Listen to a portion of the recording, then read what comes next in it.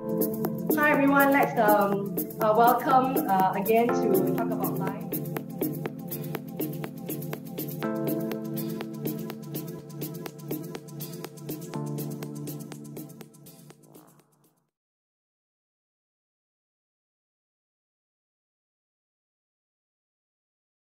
So for the next couple of minutes or so, I want Stephen and myself to be sharing about his country and my country so that we do our part as the citizens of the world to let the people know where we're coming from and then where we're from. And then when this whole thing is over in 2021, I hope that everyone spend their tourism dollar in Singapore and just to help that micro enterprise.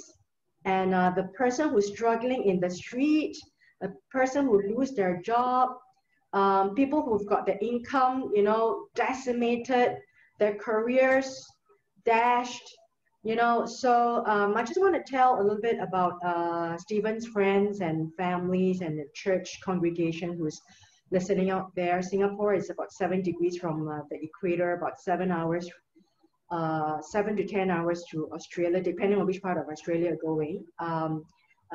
So this part of the world is really, I mean, we are really just an island, but I should say that Singapore is like it. If you come here, you will feel that you're in America because everyone speaks English, and that's our official language. Everyone speaks English, and a large part of our population, which is between local born and bred Singaporeans. We are an immigrant country coming from all over the world since nation building, since before the Second World War. And a large part of us built the country. My parents, my grandparents built the country.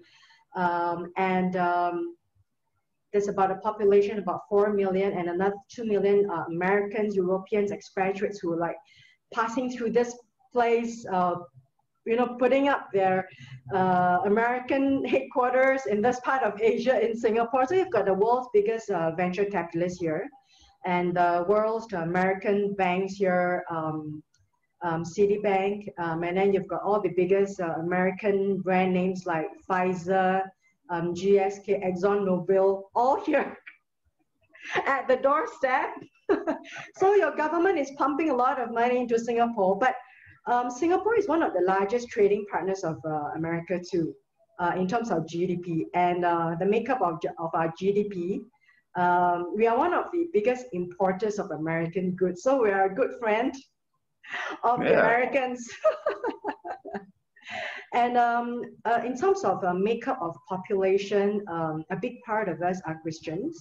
Not more than 50% because we've got the diversity of faith. But there is a respect and love for each other, regardless of what major mainstream faith you're from. Either you're from Hinduism, Buddhism, Taoism, Christianity, or Catholic. People do respect each other, and there's love.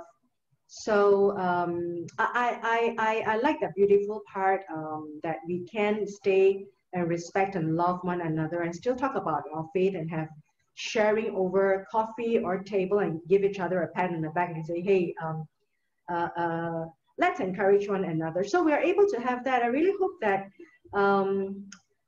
Stephen and your congregation and your friends could come over to this part of the world, especially Singapore, of course, to really see this country, this little beautiful island that I've sent you some pictures, which I'm going to put up on.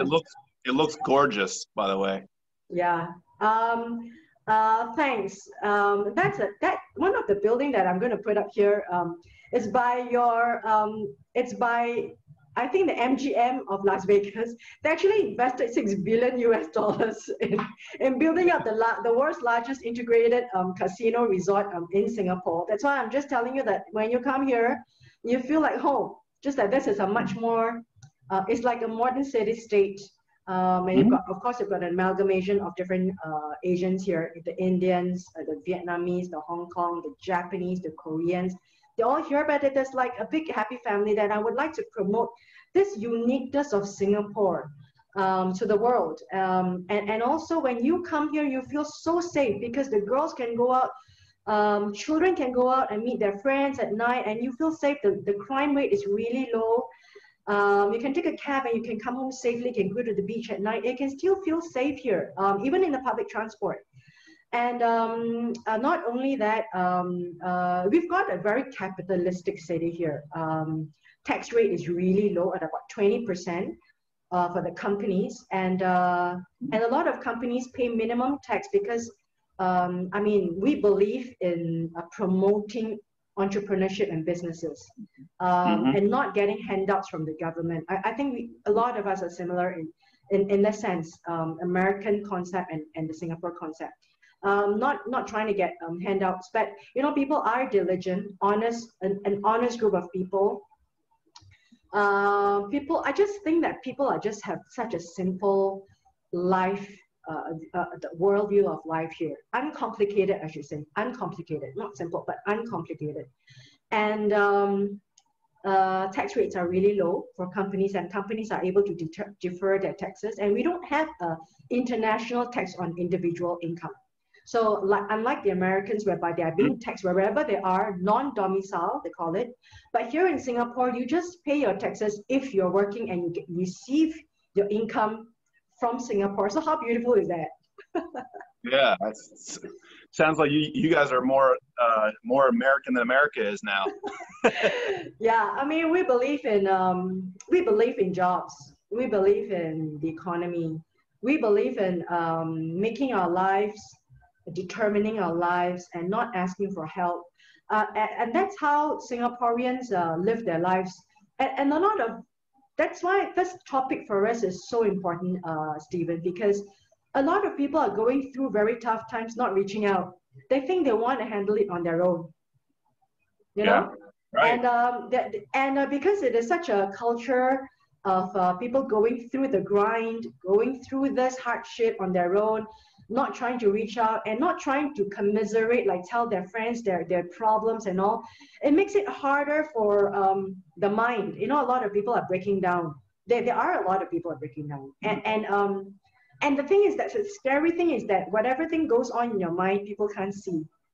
You know, it's different from cutting your throat or cutting your hand, you know, where you can see from the external. But, you know, whatever thing that goes on in your mind, the rest of the people, the rest of the world can't see. And you just go on in your mind and you go on in your world until you break down. And that's a scary part. And let us have this very open conversation about faith today, Stephen. Tell us a little bit about your church, tell us a little bit about yourself and a bit about your country. And then let's dive into this topic about soul discovery and faith discovery in pandemic. Why do you think we can make use of this time of being quiet when the world is really shutting down? And then the floor is yours. Okay, well, my name's Stephen Mannion. I pastor two small United Methodist churches in the Buffalo, New York area. Buffalo, New York is only about an hour from Toronto. We're right on the border of Canada, right by Niagara Falls, which I think every listener has heard of. And I live about 20 minutes from Niagara Falls. And my churches, you know, they're, you know, good people, and just trying to do the best we can in this culture. The United States is going through a real flux right now, and I'll tell you this, it's not as bad as the news is probably making us look. I've heard people saying, I do want to say this, that they're making it sound like the American police are hunting down black people and trying to kill them, and that's just not true. That stuff happens very rarely, but there's a real effort to cause division right now in our country. You know, have two teams and fighting against each other, basically. And so I'd like to ask everybody who's not from the United States to pray for the United States, if you wouldn't mind. It needs prayer. And that's just the normal. And the pandemic is just making it all worse, isn't it? It's just making everybody a little bit more on edge and a little bit more nervous. And like you said, Vicky, many people are losing their jobs. Some people have lost loved ones. They don't know if they're going to lose their job. I pastor, like I said, I pastor 2 churches, and there's concern in churches about will the church be able to stay open because there's less, we can't have worship as often, and there's less people coming when we do. And right now in Western New York, we're probably going to be going back down to lockdown again starting Wednesday. So there's this constant, I know people have lost their businesses. I know people who are on the brink of losing their business, and one more lockdown is going to be all it takes, the final nail in the coffin for their business. A business that many of them have worked their entire lives to build, and it was their pride and joy. And I think that's happened all over the world, hasn't it? Has it happened in Singapore, Vicky? And sad to say, Stephen, there are people who jump down the buildings, right? So I think that suffices. I mean, the people who are mentally, I was, I spent a lot of time watching the sermons online because I can't go to church, and I watch a lot of Billy Graham. Unlike people who are dead, I'm sorry. Yeah. Because they can do no sin. Well, he's very good.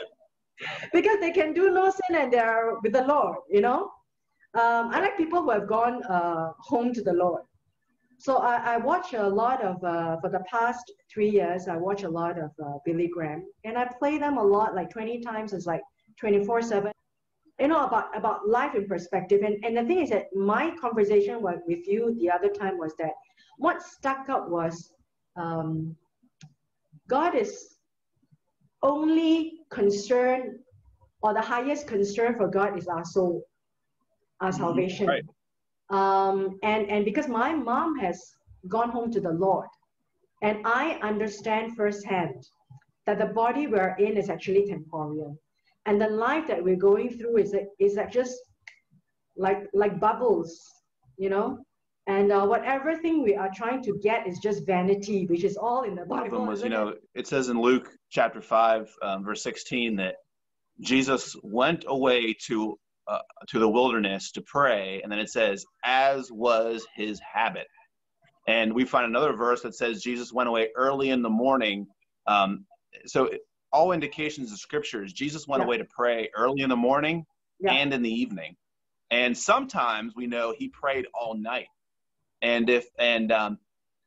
So this getting away with our Lord is just vital for helping us to get through this whole situation. And it's probably the most important thing that we can do. We all know Psalm 23. I have this little card here. It has the Jesus with the sheep, and he's our shepherd. And for those who are his children, he says that my sheep know my voice, and we all know Psalm 23. The Lord is my shepherd; I shall not want. I have no need of anything. Is basically what he's saying there. He makes me lie down in green pastures. There's abundance all around me. He leads me beside still waters. He restores my soul. And it goes down to, even if I walk through the valley of the shadow of death, even if I walk through hard times and darkness, what does it say? He says, you are still with me. And then he says, your rod and your staff, they comfort me. The rod was to keep you kind of going the right direction, and the staff was protection. And so he protects you and guides you even along dark times like we are in now, or times where we have uncertainty and are worried. And so we don't need to fear. We can rest in him, knowing that our shepherd is the all-powerful creator of the universe, and he's not caught off guard by COVID-19 like we talked about last time. He knew it was coming. He knew it was coming whenever he created the earth, and he knows what his children need, and he knows how to take care of us. He knows how to protect our souls, and we just need to draw closer to him, like you said. Just draw closer to him, spend time in the Word of God. And I think this whole pandemic is a unique time. We live in a very rushed world, don't we? Technology, everything's busy, busy, busy. Social media, we have entertainment in our palm of our hands. Our phones are basically like supercomputers, and I remember when I was a kid and we had like this old Texas Instrument. It was like this computer, and we thought it was the coolest thing in the world. That thing can't do anything near what my phone can do now, And so it's very easy for time with the Lord and time just in silence and solitude to be squelched out because we're so busy. And so, like we said last time, I'm not willing to say that God caused the pandemic for this, but He uses it, and I think He's using the pandemic to get His children, His sheep's attention, and to say, my child, come to the quiet pasture, come beside the still water, be at peace. I am in control. You don't need to worry. Just calm down. And we don't need to fear, and we don't need to, and just like you mentioned, Vicki, what happens in this earth, the Bible says, is a vapor. And He says in Romans that I consider that the trials of this present time are not even worthy of being compared with the glory that will be revealed in us in Christ Jesus. So all this stuff going on is a shadow. It's dark. But we have a light that we're looking towards, and that light at some point whenever Christ returns, is gonna conquer all and restore, and there'll be a new heaven and a new earth. And so that's what we need to keep our eyes fixed upon, not keep our eyes fixed upon the fear and the pandemic, although they're realities, but keep our eyes fixed upon the author and finisher of our faith. Yeah. And, is there, I just want to ask a couple of questions, Stephen. Is there any stories that you've come across that people have revived, renewed their faith during this time in your congregation? Absolutely. Could you share? There's been many people who have said that. And could you share a couple of real cases? Yeah. There's I'm trying to think of exact cases. I've heard stories. I was trying to think of now. I've heard like a bunch. One of those things where you've heard a bunch of cases, and I don't know. I honestly can't, right this second can't think of an exact case. But there's been many people who have just mentioned that their faith has grown during this time, because of what you're saying, because they're able to spend more time, and it's kind of like a wake up call in a way. I'm sorry, I can't think of an exact story right this moment. If I think of one in a minute, I'll. Yeah. I mean, in my own life, it has. And you know what I'm concerned about, Stephen, is that, God has kind of like tried to knock the sense out of us. Like we are going through this, like what you say, this accelerated speed towards independence from God, because we've got AI, we've got artificial intelligence, we've got the Google, we are like like Google is like the all-seeing eye on us now. Right. It's like it can track us wherever we are. It's like, what is this? He knows exactly where we are. He knows exactly where we took that picture, where I've gone, and I didn't even know I was there. It's like, I have forgotten about that. We are accelerating towards this fourth industrialization, where we are, I should say mankind as a general, all right, in general speaking, they feel that they can control, reinvent their lives and determine the future already, with so much power in their hands, with this advent of technology. And of course, thanks to technology, I'm able to speak to you. But it has gone off tangent, I think, with and I'm not saying that there's not done any comfort with our lives. I think it's gone, made our lives comfortable. I can't say that. I can't deny that. But I think there is another dimension to it, and it's a complicated issue, right?